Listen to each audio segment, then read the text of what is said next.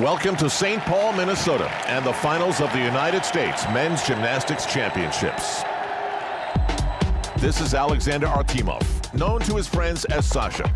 He's the child of gymnastics champions from what was the Soviet Union. Now he lives in Denver, Colorado, and is chasing an American dream. This is what he looked like on the first night of competition, and this was his moment, his signature apparatus on the pommel horse. A world-class routine that helped move him to the lead, landing him halfway to that championship dream.